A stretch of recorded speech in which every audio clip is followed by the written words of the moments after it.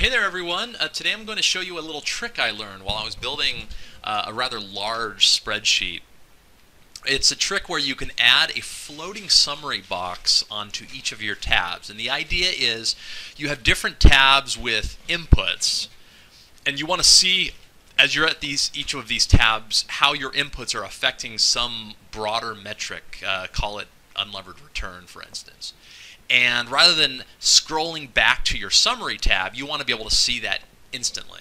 And that's what this floating summary box is about. Now, what the model you're looking at here is a little project I'm working on.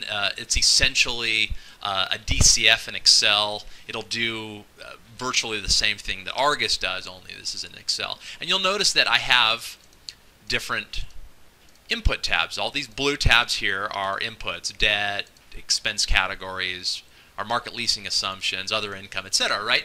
And as I was building this, I thought it sure would be neat to, in this corner here or somewhere, to have a floating box that as we made changes, we could see how those changes affected our returns.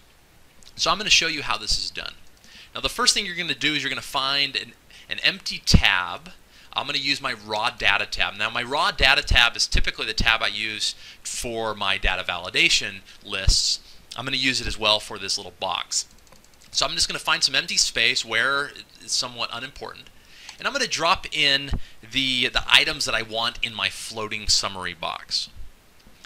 Now for this illustration, I'm going to be simple with this. I'm going to have property returns, and then I'll have risk metrics, right?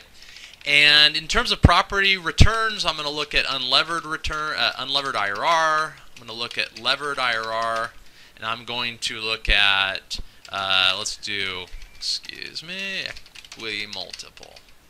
Okay.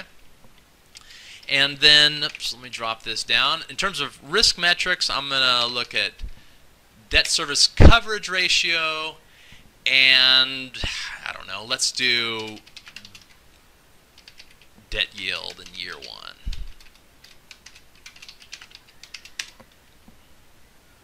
Now I'm going to pretty this up just a little bit.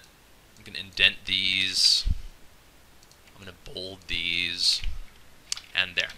So now that we have the metrics we want to update automatically on each tab, we're going to reference the cell where these values are calculated. So in terms of unlevered IRR, I'm just going to hit an equals. I'm going to find that. Property returns. Here's my unlevered IRR. There's that. And I drop it in there. Do the same for my levered IRR. Come on over to property returns. My levered IRR is right here. Equals that cell. And then the equity multiple is right down there, so I can just copy that down. And then I'm going to change my formatting here, make this custom, because I'm just doing equity multiple. And there we have it. And then in terms of risk metrics, I'm going to look at debt coverage and debt yield in year one. So I'll scroll on over here. Click on property returns. Year one, here's my debt coverage with, you'll notice debt yield is right below that, so I'll just do an easy copy down. And there that is, and then again copy this down. So there we have it. We have the values, they're linked to their respective cells, so anytime now changes are made to our inputs, these values are going to update.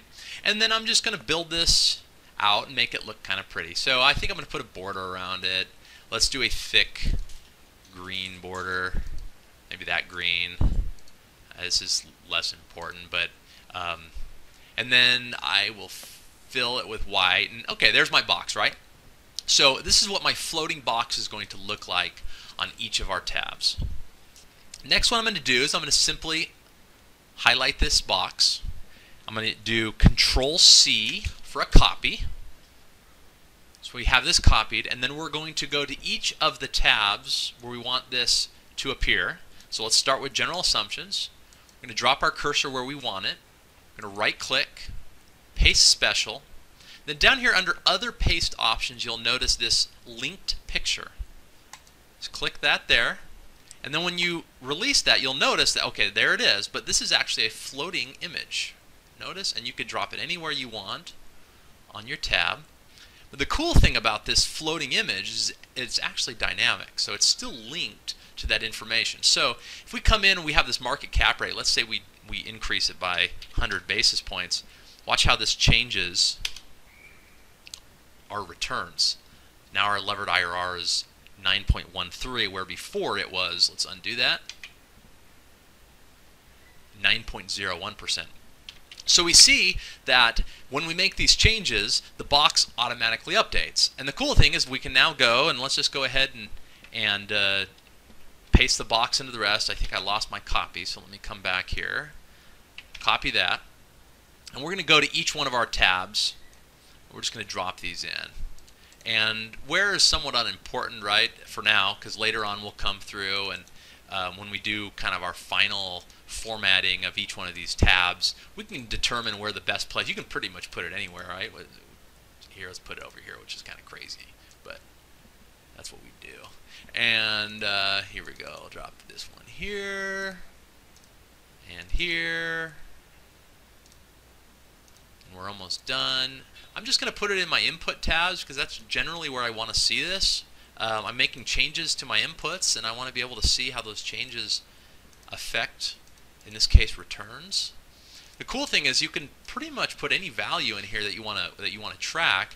And then, so for instance, here we have our unlevered IRR and our levered IRR. This is our debt module here. Right now, it's just modeling senior debt. Let's say we throw some mezz on this thing.